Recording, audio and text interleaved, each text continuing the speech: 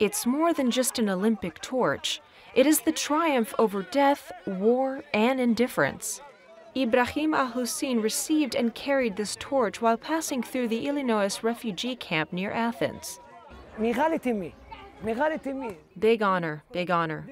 This isn't a game to me. It's an honor. This wasn't easy. Inside my heart, I feel so happy, so happy. Today I made it. What more can I say? I don't know.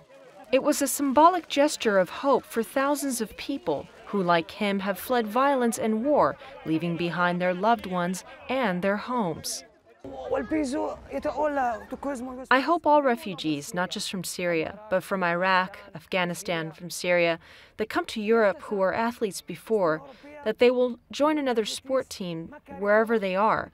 Hopefully, I hope that they don't just sit inside the camp. Ibrahim was a water polo player in Syria. He began swimming as a child and was encouraged by his father. However, his career came to a halt when he lost his leg in a bomb explosion in 2011. He made the best of his situation and is now a part of a wheelchair basketball team.